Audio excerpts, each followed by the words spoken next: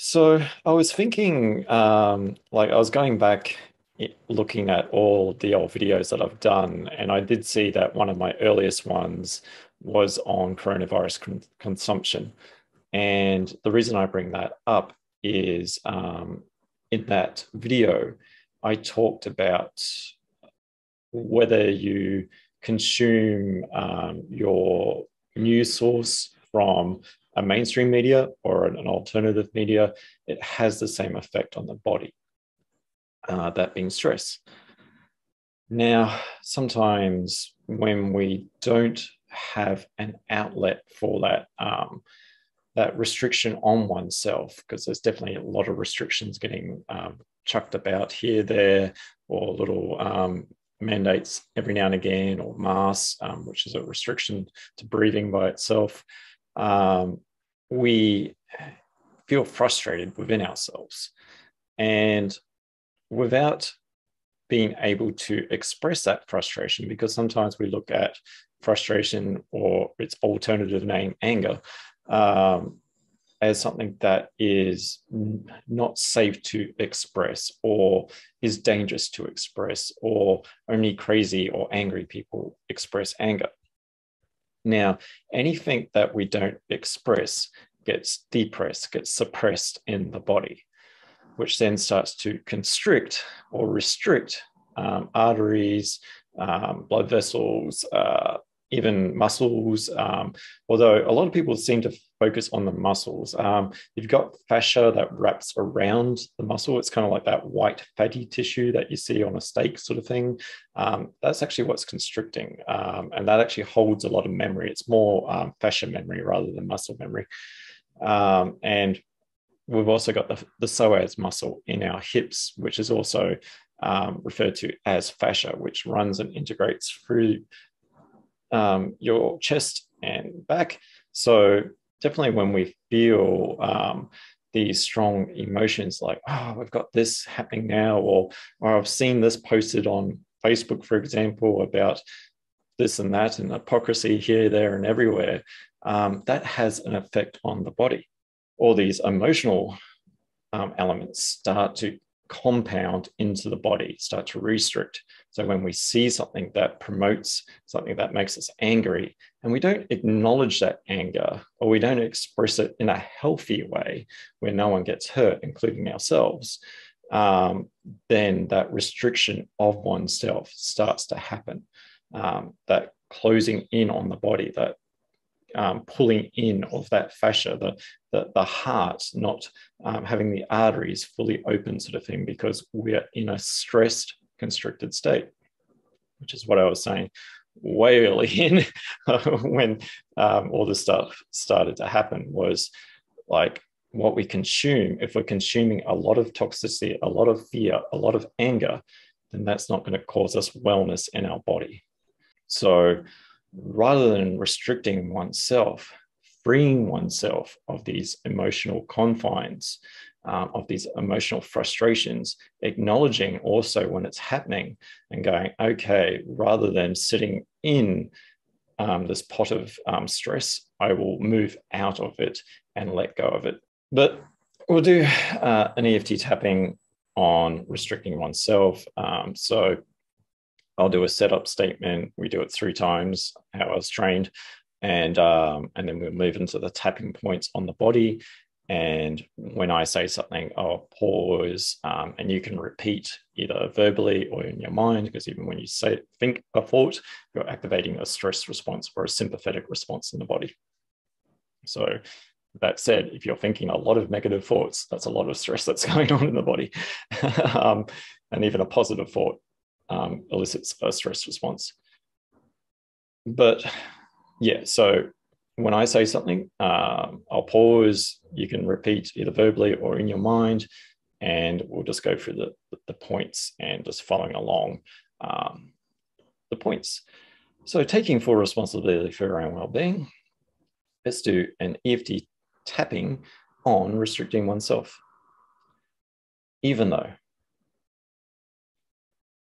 I've been restricting myself,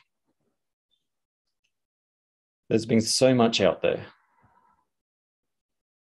that I've been consuming and it hasn't been good for my well-being. I still love, honor, and accept myself, even though I feel so wound up. I feel so tense. And I want to enact change, but I seem to be reacting to world events. And it doesn't feel good. I still love, honor, and accept myself, even though I've got to promote change. I've got to go to the public and relate how it feels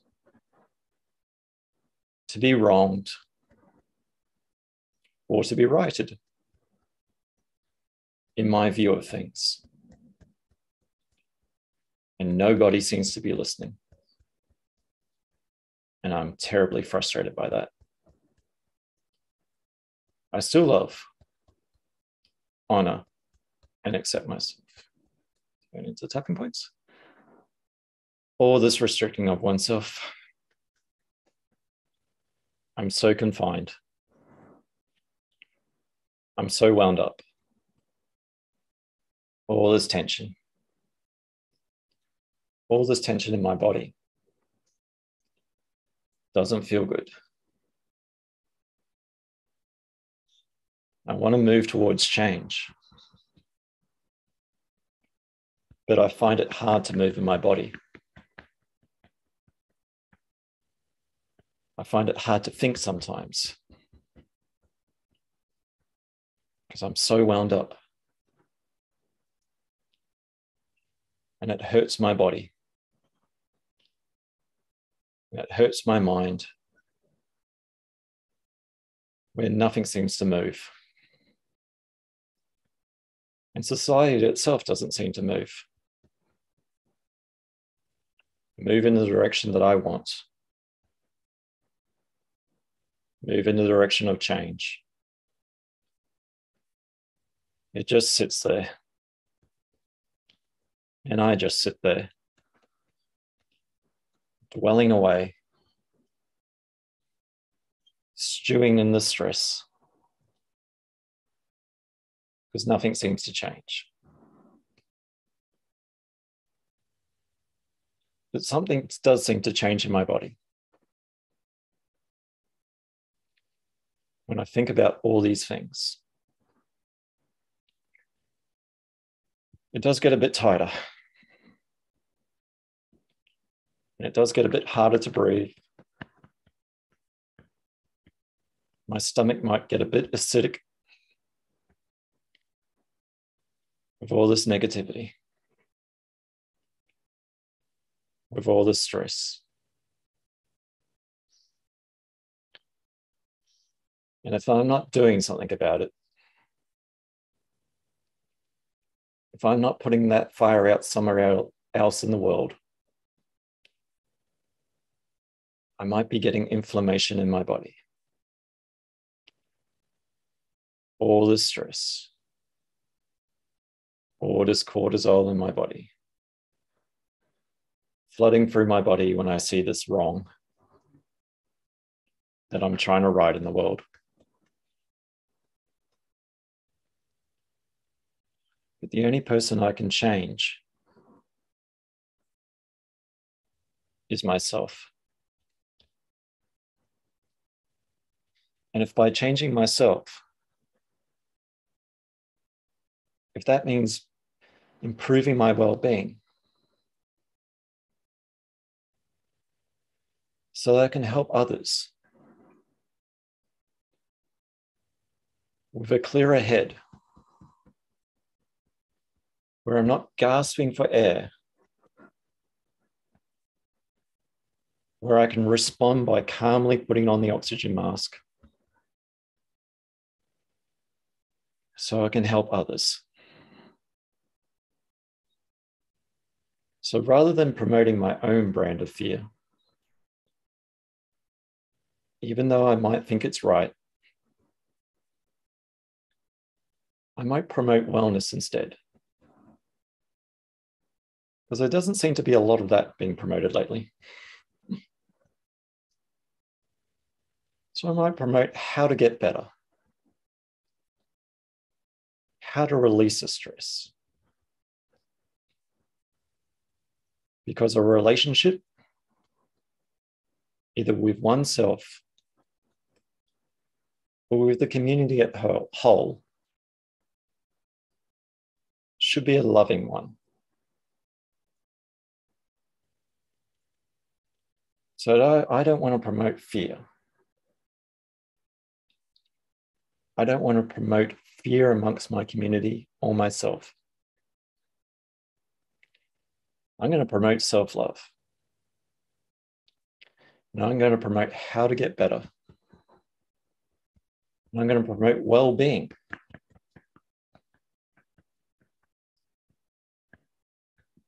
And I'm going to unrestrict myself. And join a community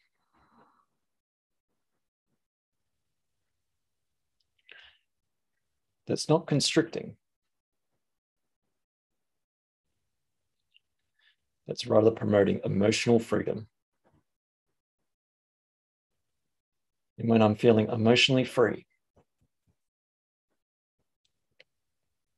I can be who I choose to be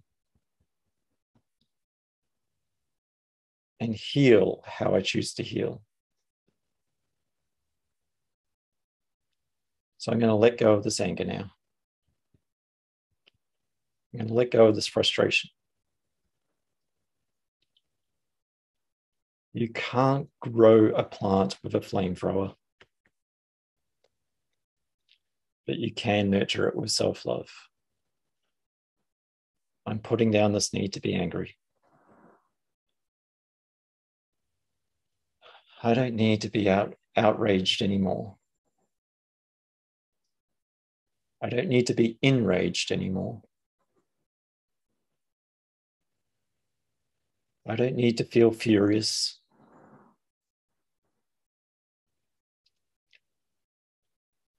I don't need to instigate change with anger.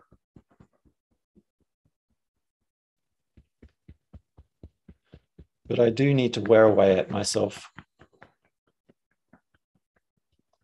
with a steady stream of compassion and a steady stream of self-love. So I can let go of these feelings of anger.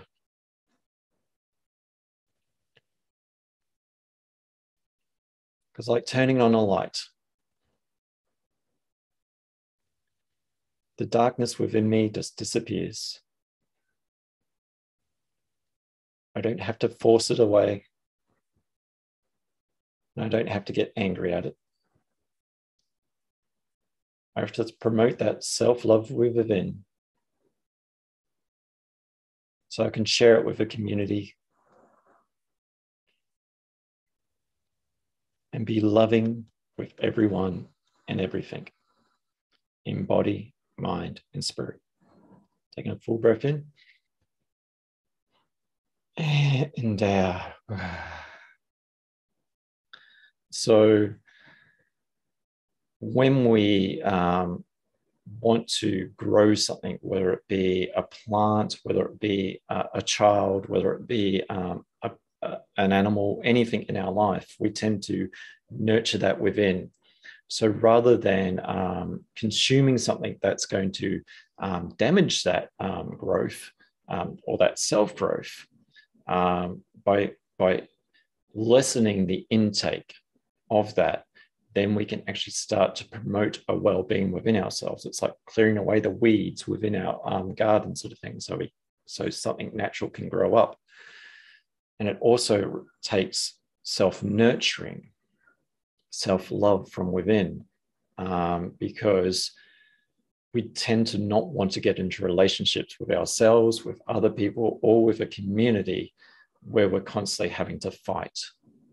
We're wanting to join something, or even with ourselves, where we want to promote a loving aspect, where we can reciprocate more of a healing aspect through love, rather than being aware that there might be an issue and then bombarding everyone with that issue. Let's maybe bombard each other with, hey, how are you doing? How can I help? How can I share gratitude to other people? How can I promote wellness rather than promote a sense of fear? So whether our intentions are in our view of good, being what good is subjective, why not promote well-being? Why not promote love for each other? Because that is actually how a community comes together, and the one that is actually not actually performing to the community standards starts to get excommunicated. That's what that actually word means, to be ex of the community. So we don't want to get to a situation where we are not part of something anymore, because then the loneliness will kick in. So then again, I'm Dion from Eflowtion. I offer EFT tapping and Soma breath, and here online. So I'm actually here to, if you need an EFT tapping session, if you need a Soma breath meditation breathwork session, then definitely book in at eflowtion.com. And let's start, rather than being aware that there might be a clear issue here, rather than reacting to this issue constantly, thinking that will bring change, let's bring change within ourselves, because we can only help ourselves first. And who knows, by helping ourselves first, we might actually help the collective whole. Peace on earth is actually quite feasible. We just need peace within first. If everyone's got peace within first, then we don't actually have to hope or dream for something. It just happens naturally by itself. So that's my thoughts. I'm Dion from Eflowtion, and I'll catch you probably in the next EFT Tap and Chat. It's good to be back.